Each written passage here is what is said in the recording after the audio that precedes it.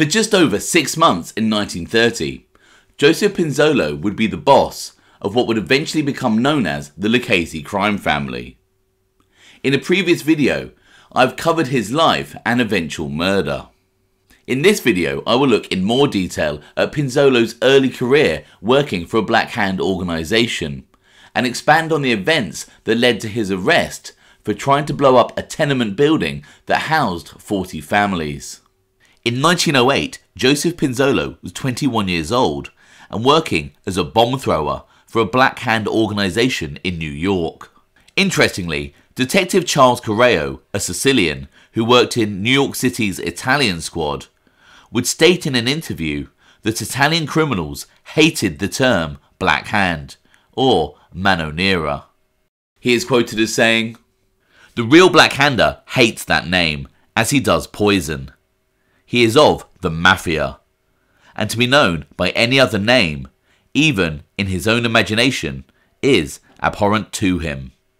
Detective Correo even stated that the idea of signing off a threatening letter with a black handprint actually came from a reporter and wasn't done initially by the criminals. Correo would recall to one newspaper, "About 9 or 10 years ago," said Correo, "a threatening letter was received by a certain man in Brooklyn. The man turned it over to the police. The letter was the usual blackmailing document, in which the man to whom it was addressed was informed that unless he paid over a large sum of money to certain unnamed parties, he and his family would suffer. The letter was not signed, and there was no symbol or any sort at the end of it. It was given to the reporters to copy, and when they came to the end, one of them said it ought to have a name or symbol of some sort signed to it. They thought it over, and one of the reporters suggested that a black hand would look well in print. And the suggestion went, and as a result, we have had the so-called Black Hand with us from that day on." As mentioned, in 1908, Joseph Pinzolo was working for a so-called Black Hand organisation, which was run by a Calabrian by the name of Giuseppe Costabile, also known as the Fox. Costabile was described by one newspaper at the time as follows. "He is an intelligent and even good-looking Italian, 29 years old, with black hair and shrewd blue eyes, and a dark brown moustache. He is 5 feet 4 inches in height and weighs 118 pounds. According to Detective Charles Correo in 1911, the police had been watching Costabile for 6 years. Therefore, from 1905, when he would have been 23 years old. And so, in 1908, when the 21-year-old Joseph Pinzolo was working for him, Giuseppe the Fox Costabile was 26. The Italian squad in the New York Police Department was headed by the legendary lawman Lieutenant Joseph Petrosino, a man who was assassinated in Sicily in 1909, allegedly on the orders of crime boss Vito Cascio Ferro. In 1908, Joseph Petrosino assigned Detective Correo to a case involving Giuseppe Costabile's Black Hand Group, which was terrorizing a businessman by the name of Francesco Spinella. Spinella had arrived in America from Italy in around 1890, according to Correo, and went into the painting business. He accumulated enough money within a few years to purchase 2 properties, 314 and 316 East 11th Street. Unfortunately, Francesco Spinella's success drew attention from criminal elements within his own Italian community, specifically Giuseppe the Fox Costabile. As Detective Charles Correo states, "The Black Hand, as you call it, of course found out all about Spinella's prosperity, and he was, but the police were not, surprised when he got a letter one day demanding $10,000. Spinella was game and refused to pay a cent of tribute.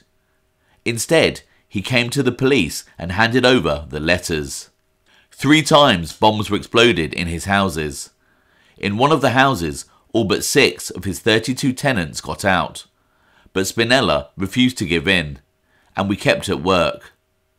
As mentioned earlier, Joseph Pinzolo was working as a bomb thrower for Costabile, although at the time Pinzolo was known by his birth name, Bonaventura Pinzolo. Detective Correo details how he identified Pinzolo as the weak link in the criminal operation in the following article. "I knew that the man who throws the bomb is the weakling, while the big fellow, the one at the bottom of the business who supplies the brains and manufactures the bomb, never takes any chances if he can help it. The goat is always some weak-minded young fool whom the leaders have no trouble in making their tool." In disguise, Correo then travelled to the quarter where he knew many black-handers lived. He would recall of his investigation, "I saw several that I knew to be of the gang, and I mixed with them. Among them was Bonaventura, and the minute I looked into his poor weak face, I knew that he was just such a man as a smart bomb man would select to set the thing off. So I decided to follow Bonaventura because I figured out that he was the weakest of the lot. On the night of the capture, I told Petrosino my plans, and Petrosino decided to go out with me." While shadowing Pinzolo, Correo saw him meeting with Giuseppe Costabile on 1st Avenue near Christie Street. Detective Correo would then outline how he arrested Pinzolo in the act of trying to blow up one of Francesco Spinella's properties. "Petrosino and I went out, and we came into East 11th Street, where Spinella had his houses. It was not long before we picked up a Bonaventura. Petrosino and I hid in a hallway where we could watch him. He passed by Spinella's house twice. The third time he went into the hall, and I knew that the moment was at hand. We ran to the house and entered just as Bonaventura was setting off the bomb. I jumped on the fuse and put it out, and Petrosino drove the barrel of his pistol into Bonaventura's cheek, the barrel going clear through, which explains why there is a bandage around Bonaventura's picture in the gallery. Spinella heard the racket and came running out in his nightclothes with the shotgun in his hand. When Spinella saw Bonaventura, he wanted to shoot him, and I had to threaten him in order to keep him from doing it." Interestingly, there are other versions of how Pinzolo had a pistol pushed through his cheek. In another telling of the story, Correo states that Petrosino rushed at Bonaventura, and such was the impetus of his rush that the revolver he held levelled before him went clear through the young Italian's cheek. And in other versions, Francesco Spinella is credited with the injury to Pinzolo. As one newspaper reported, "As it was, Bonaventura had the muzzle of a pistol pushed through his left cheek by the infuriated owner of the house, Francesco Spinella, who has been a particular sufferer at the hands of the Black Hand. When Joseph Pinzolo was arrested, he had a letter on him addressed to Francesco Spinella. The letter, of course, was in Italian, but translated by one newspaper. New York, July the 15th, 1908. Great double carrion. For a long time we have written to you, but you have paid no attention to our demands. We have let you know as to what we are. We have exploded you so many bombs. We have destroyed your houses, and yet you do not come to terms. Now we will explode to you this other bomb, and see whether you will come to your senses.